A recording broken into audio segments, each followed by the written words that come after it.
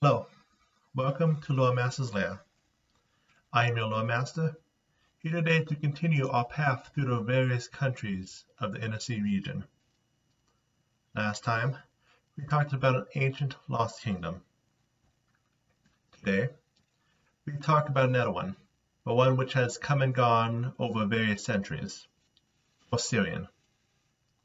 Once in control of all the non-Magni area of Upper Grund, it has plenty of regional influence, not just locally, but across the entire region. So, getting started, let's look at the beginning. While we are going through geography and people today, we also have some history that we need to go through. So, where did Osirion start? It all began as a scattering of unrelated tribes, till one man, Asgard I, met with a man named Nethys, a man who had 1 foot in mortality and 1 foot in godhood at the time. Around negative 3,470 AR. Using the god's power, Asgard I unified the tribes around the river Sphinx, defeating the spawner Ravagog, known as Runot, and building a city around the creature's corpse. We will go into more specifics when we talk about Nethys, whenever that actually happens. Hint. Either way, the civilization grew and eventually became rivals with the Jistka Imperium, resulting in years of conflict. Eventually, a ruler known as the Pharaoh of Forgotten Plagues summoned Oromon and his divs, imprisoned the demonic harbinger Zelishkara to work for him, and created the Night Plague, all which eventually brought the Imperium to its knees. The next pharaoh, Song Pharaoh, ruled Osirion at its greatest height, ruling from modern Rahadom to the west and present-day Geb to the south. Then, after the Song Pharaoh, the kingdom rapidly began to decline, as corruption spread and pharaohs became more obsessed with the afterlife than their empires. This eventually led to the Pharaoh of No Reign, also known as Incorruptible Pharaoh, a lich who ruled for 4 centuries before being imprisoned. Then, after ages of corruption, 4 pharaohs of different temperaments arose. 1 good, 1 evil, 1 lawful, 1 chaotic. At first blush, they were obvious enemies, but they instead made an alliance where they would stand together, made a pact that they all refused to break, rule together as a singular ruling body. And so, in negative 1498 AR, the Second Age of Osirion arose, the Age of the Black Sphinx. However, no sooner had the 4 died and reburied than the string of pharaohs fell once again to strings of decadence and corruption. Geb came to power in the far south, followed by Nex. The northern land west of the Genera River was ceded, what is modern-day Rahadom and Huduvia.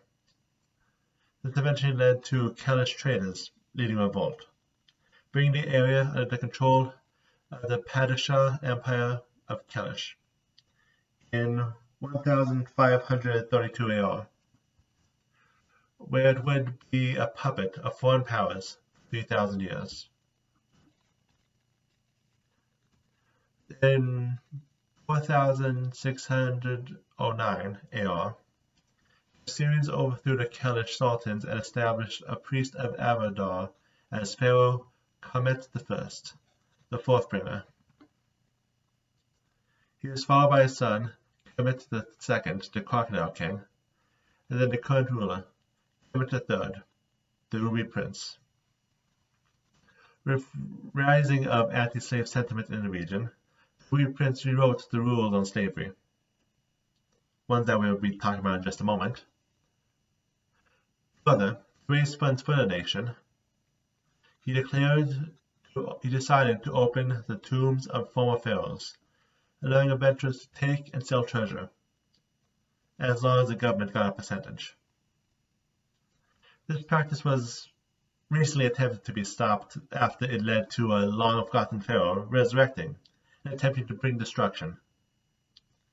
However, at this point, because of the profits people have already made from treasure hunting in tombs, and the fact that incident brought tombs hidden in the clouds to the ground, all that this caused was tomb raiding business to become a black market.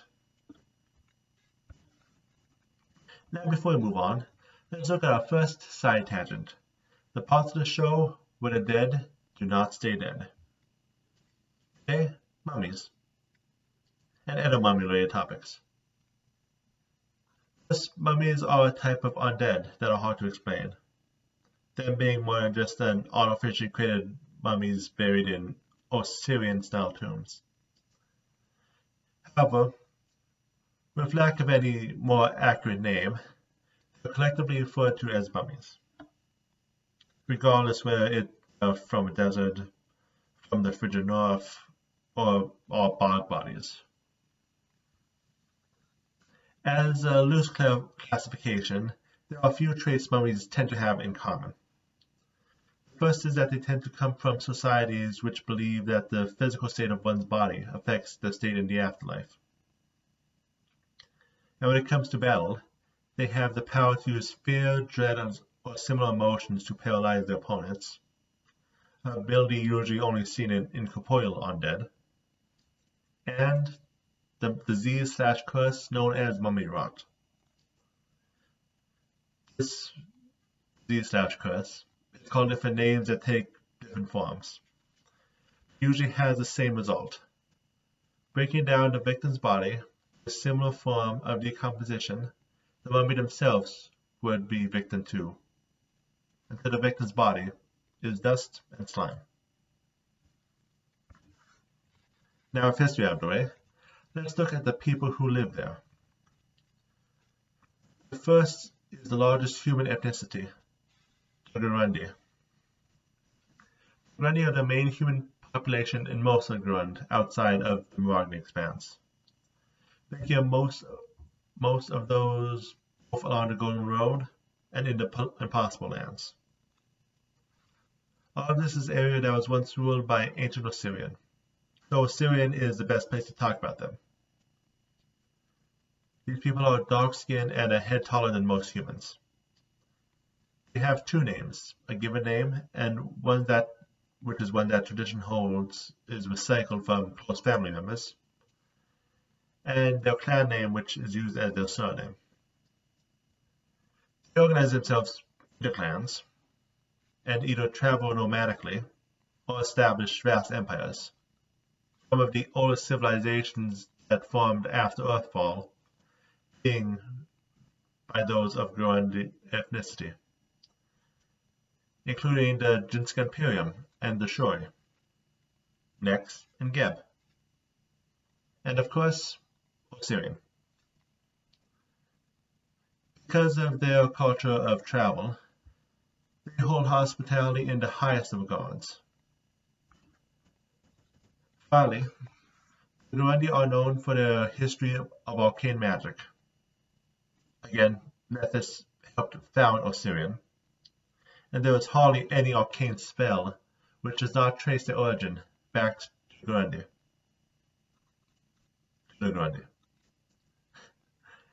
Another major population is dwarfs. Recently, Pies released some information on two ethnicities of dwarfs in the Maragni Expanse. In Wani, the only ethnicity of dwarf we really were given information on was pommet dwarfs. These bronze-skinned dwarfs can be found in every region the Osirian Empire once ruled, but are most prominent in, of course, Osirion itself. These dwarfs live mostly in the Brazen Frontier region, but have many different complexes that either made out of vast necropolises, or which they allow to become necropolises. These dwarfs' main purpose, as they claim, The mission given to them by their gods protected the bodies of worthy pharaohs. They tend to be isolationists, except for those who have gained their respect. But they are known to be loyal. After all, they have been tomb keepers for millennia already. Why would they turn their backs on their allies at this point? In terms of other desert dwellers, there's a fair minority of hellish who still live in Osirion. For elves, the desert dwelling Verindi can be found here as well as across all the deserts of the region. Gnomes can be found in large cities, and halflings were first recorded here. The highest out of the population, however, are that of Jistka, the binding of elementals to help with the ruling of the kingdom, being a long-held practice of dynasties of old and of current, and a fair number of elementals call the area known as the Sphinx Scorpion Coast. Sphinx is the river. Scorpion Coast is their home. It is said that the first Jistka were purposely made by Gurundi populations, using long-lost rituals to purposely fuse themselves with elemental energy. Now before we move on, since we did talk about the Pamet and their guardianship of the dead, let's do a quick speed run of a side tangent, our second today, which we will use to look through some of the different guardians of tombs. First we have the guardians known as the living monoliths. Sphinx is another guardian, which we'll go into a little later, can divinely empower those who have shown devotion to enable their bodies to become steadfast as their will. In addition, there are Ubashki, animals, usually the pets of the owners of tombs, that were buried with their owners, and the most common being the form of cat. These mummified animals patrol the area within the tomb. They are smaller size and decent speed, allowing them to be an end to many tomb raiding parties. Finally, there are human groups. An example being that of the Ja Ipo, a former official but now vigilante group who arrests those who try to break into tombs, and also guard ground floors of many such tombs. Now, before we go into the various regions, let's quickly look at the government structure. Pharaoh, as stated, the current one being the Ruby Prince, is the central power structure of the nation. Under him, there are a variety of advisors who help him keep prepared on various different governmental problems. Some are elementals that the Pharaoh has made a pact with, some are human. These humans include the Council of Sun and Moon, first established at the beginning of the current dynasty, a council of representatives of local governments, merchants, clergy groups, minor nobles, and others chosen by the Ruby Prince. 5 of these council seats are reserved from the Council of Liberated Slaves. This council, which was first created by the Ruby Prince himself, was made when he abolished hereditary slavery and created strict rules under which a person could be sold into slavery. And it's made up of former slaves and children of slaves, with the purpose to oversee the treatment of the slave population, to try to make it so that even in slavery they live decent lives. Finally, the military is under the prince's direct control, including his personal risen guard, bodyguards that are loyal to the throne even after death. Moving on to the actual regions of Osirion, we start with the capital, Sothis. Sothis was founded around the fallen body of a spawn of Revagug. Because of the creature's death, splatterings of springs and oases can be found in the nearby region, not even taking into account that the site sits about 12 miles from the river Sphinx, the largest river in Garund and one of the largest rivers in the Inner Sea region, I should mention. It is the Crimson Canal which pulls water into the center of the city, and it allows it to grow to the size that we know it as now. As one of the capitals of the entire Inner Sea region, there are many landmarks which show the effects 8,000, 9,000 years and also recent events have both had on the city. The most prominent is the Black Dome, a shell of Olonot, which has been repurposed into the center of government. Malhito Bazaar is the center of the region's wealth and of slave trade, a massive stop along the Golden Road. And as for places of worship, we have the Temple of the Eternal Sun, from a Kellish palace taken over by Serenray priests. I don't know why words are hard for me. Serenray priests. The necropolis of Faithful, a large tomb watched over by Osirions, which I think is the name for worshippers of Pharasma. I need to look that one actually up. And both the Temple of the All-Seeing Eye and Asgard's Spire, some of the central places of worship for Nethys. Outside of Sothis, we have the rest of the area along the Sphinx River, the area referred to as the Sphinx River Basin. Along the Sphinx River, many of the tribes of the region were able to establish civilizations, using the annual flooding of the river to survive where other locations in the desert were not. Right on the riverbanks, one can see where the area gives way to desert, an undefined line where monsters usually do not cross. One of the most important points is close to where the Asp and Quirk rivers meet, where 3 cities have sprouted out. On, a city around which many of the temples of the dead were built, the locations keeping them from being buried in the sand for that long. Tipu, a city where much papyrus is grown, and where many scribes are trained. And Wati, a city that was once ravaged by massive plagues, and now today has a part of the city set aside as a sacred ruin, consecrated in memory of the dead.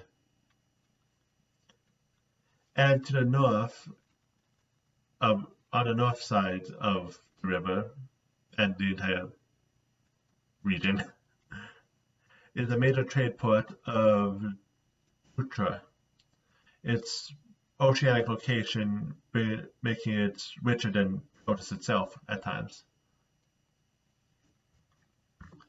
To the east, the edge of the basin, the Otari Ocean, with the Ass River flowing along the south, is the Scorpion Coast.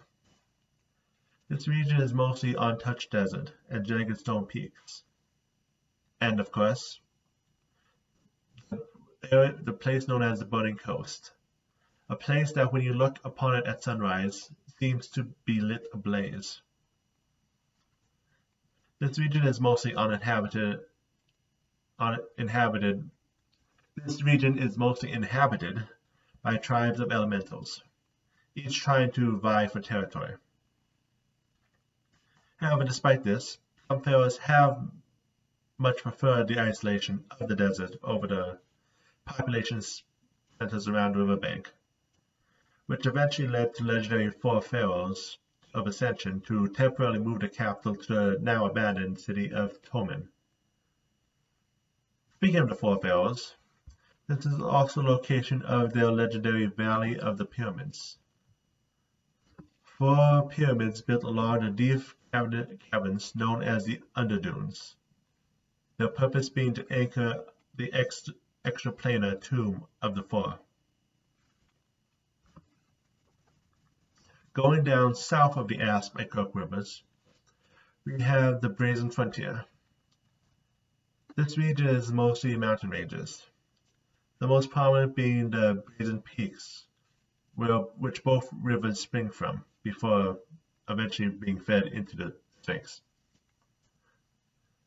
This region is mostly unpopulated, the main exceptions either being palm cities or wandering knoll slavers. Landscape is mostly a maze of canyons and mountainsides, which makes it the perfect area to serve as the southern border with Katapesh. The largest city in the region, Ipak, is a large military base designed with the help of genies, though it does generate a decent amount of economic gain during times of peace. Going north of the Crook River, out of the safety of the Serpent River Basin, we have the Osirion Desert, a majority of the land which comprises Osirion. Surrounded by rivers on three sides, and the inner ocean, not sure what's wrong with me this week, the inner sea to the north, the desert itself is an empty wasteland of constantly shifting sands, which leaves little landmarks of where one actually is. The desert tends to cycle between times of endless tombs devoted to various pharaohs, and times of them being buried beneath the sands, lost to time until another stray wind reveals them for future generations. However, scattered tribes still find their way to live around far-off oases, and a few major cities serve as waypoints for trade with the rest. However, there is one more resident of the Osirion Desert which needs to be mentioned. Our third side tangent of the day, Sphinxes. Sphinx are 5 semi-related species of creatures with lions' bodies and eagles' wings. They hate being referred to as the same species. The single-gender species need to rely on the others to reproduce, so it is hard not to group 5 together. Listing off the 5, first we have Anglo-Sphinxes, those with male human heads, who are obsessed with philosophy and ethics. Genosphinxes, those with the heads of human females, are obsessed with knowledge, and especially, as we know them, riddles. Geosphinxes are those with goat heads. They are obsessed with treasure and anything which would allow them to mate with genosphinxes.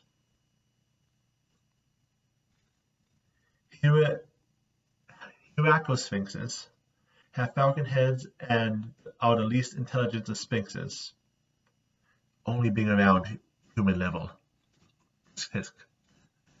and are known to hate everything. Finally are the Sanosphinxes, freckle-headed sphinxes who have a thirst for secrets, hanging around graveyards and keeping their kills to rot in order to learn secrets from the dead. All 5 prefer desert climates, being found all across the Golden Road region. They tend to be solitary except for rare times for mating, and are able to survive eating only once a century. Because of their long lifespans, they tend to make perfect guardians to those who can tempt them to nest in a certain defendable location. With some believing many of the Sphinx statues across Osirion are actually sphinxes who have petrified of time. The Final region is technically a part of the Osirion Desert, but it is vastly different from the rest. Footprint of Ravagug. It stands as a badland instead of a desert, with 2 large volcanoes and various hot springs, lacking greenery and populated by savage flying beasts. This altogether makes the footprint the harshest territory within Osirion. Despite this, many pharaohs have tried building their tombs in the area, only to have many of them destroyed by earthquakes and volcanic ash. However, it is an area open to many elemental planes, and various groups of ascetic monks, like those of Torquemada Monastery, use this as their home. And, of course, various cults make this dangerous region their home. Most prominent being the shrine known as Loremaster's Flower, where a large cult of gnolls and whale hyenas capture traders traveling along the Osirion desert, and offering them on their cursed and orgy-filled altars. Now moving on to the next, let's look at religion. The four modern religions which are followed in Osirion are Nethys, Abadar, Fenway, and Pharasma. Nethys needs no explanation. He played a heavy hand in the foundation of the country right before his full rise to godhood. Fenway is another no-brainer. Being under control of the Kellish for millennia and having the cult of Dawnflower help with your revolution will give them a decent reputation in the country. In a culture so obsessed with death, and having so many necropolises, Pharasma is a third no-brainer. Finally, as mentioned, the founder of the newest age of Osirion was a priest of Abadar, and the god of civilization still has a decent presence among the civilians. And going through gods, we of course cannot fail to mention our final side tangent for the day, the Osirion gods. These are the native gods of Osirion, worshipped in the area for millennia. When the Kellish conquered Osirion, they tried suppressing the worship of the savage gods, and the belief of these deities became minor, causing the deities to focus on a small kingdom across the universe from Galarian, the Kingdom of Comet, which, fun fact, is the original name of what we now know as the ancient Egyptian dynasty. So, it's a reference to our world. However, they still have some presence in the area, and in a large number, and all of a larger number than just the 20 that were able to be fit in the back of the Empty Graves book of the Mummy's Mask Adventure Path. I don't have to discuss all the gods, and we'll probably wait for a day when, hope against hope, we get individual write-ups for each of them. But let's go through some quick notes. The most popular gods of the region are, of course, Osiris himself, the god of the dead; Capri, the god of laborers and is popular among the common man; Wadjet, the personification of the river Sphinx itself; and on the evil side, Apep, the devourer of the dawn. For non-human gods player characters might be interested in, Bastet, the goddess of cats and pleasure, is popular among catfolk, especially the desert-dwelling Shemtej ethnicity. And two gods are interpreted as dwarfs. Yes, the god of protection, and Ptah, the god of craftsmanship and metalworking.